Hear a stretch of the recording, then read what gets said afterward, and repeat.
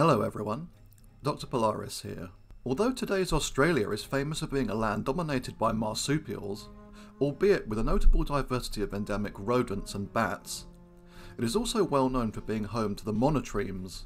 These basal egg-laying mammals, represented by the platypus and 4 species of echidna, have a substantial history on the continent, being present here since at least the early Cretaceous. The ancestors of the monotremes diverged from other mammals a very long time ago, probably during the early Jurassic, around 186 million years ago, although older estimates stretching back into the late Triassic have also been proposed as well. At present, the most ancient monotreme fossils stem from the early Cretaceous of what is now southern Australia, circa 123 million years ago, suggesting that these animals evolved in the cool temperate forests of the Antarctic Circle. During the Mesozoic, monotremes were significantly more widespread and diverse than they are today, with late Cretaceous and Paleocene fossils having been found in Patagonia.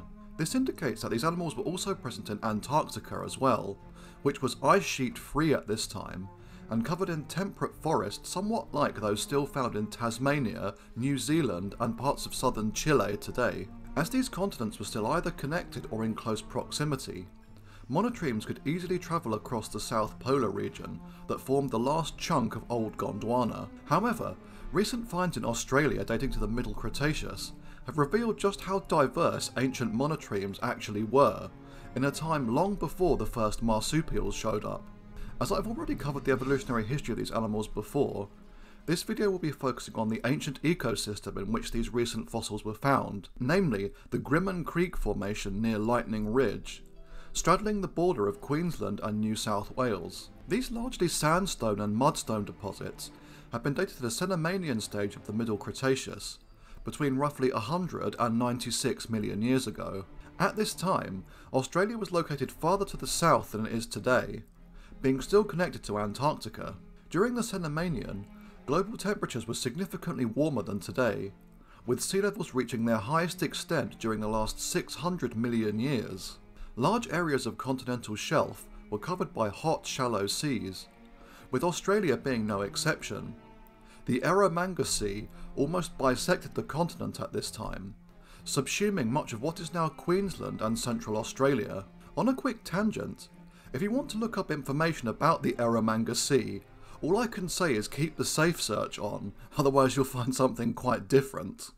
The coastal regions that bordered this ancient seaway possessed a warm temperate climate and consisted of extensive river deltas, lagoons and freshwater swamps. These were productive ecosystems that teemed with life, although the Griman Creek Formation fossils are often pretty fragmentary, especially when compared to the slightly younger Upper Winton Formation, which preserved the relatively complete remains of multiple large dinosaurs, particularly sauropods. Although no fossil plant matter has been uncovered from Griman Creek, we can extrapolate the paleoflora of this site from the more detailed records from the Winton Formation. The riverine forests here were probably composed of Araucaria conifers, cypresses, laurels and cycads, with ferns, horsetails and angiosperms making up the understory. The swamps, rivers and lagoons were inhabited by 3 species of lungfish, one of which, the genus Neoceratodus, is still around today in modern Australia, along with freshwater turtles of the family Chelidae. The small crocodiliform Isisfordia also shared these waterways, measuring just over a metre or 3 feet 3 inches long, and possessed a relatively elongated snout, suggesting a diet of fish and other small vertebrates. The presence of these ectothermic animals indicates a warm climate, with average annual temperatures of at least 17 degrees Celsius, perhaps comparable to modern Brisbane. 6 species of mammal were also native to Griman Creek, all of which were monotremes. This fascinating fact was only elucidated this year, when a study was published by Tim Flannery et al.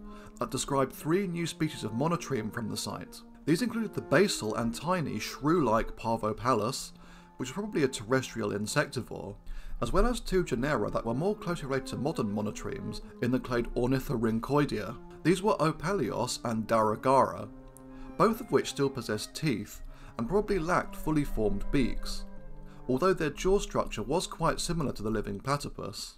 As only teeth and jaw fragments are known, we don't know if these animals were semi-aquatic or terrestrial, although the former is more likely in the case of Darragara, which was found to be closer to modern monotremes. It is considered possible that both the platypus and echidna evolved from a semi-aquatic common ancestor, which may have resembled Darigara, although the divergence probably took place in the early Cenozoic.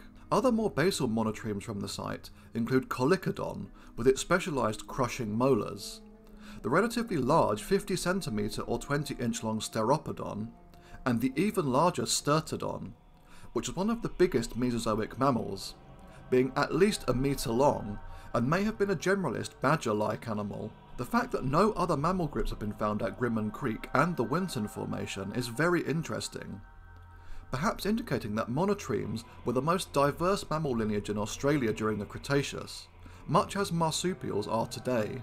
Non-avian dinosaurs were also pretty diverse in Cenomanian Lightning Ridge, although as stated earlier, their remains are often pretty fragmentary.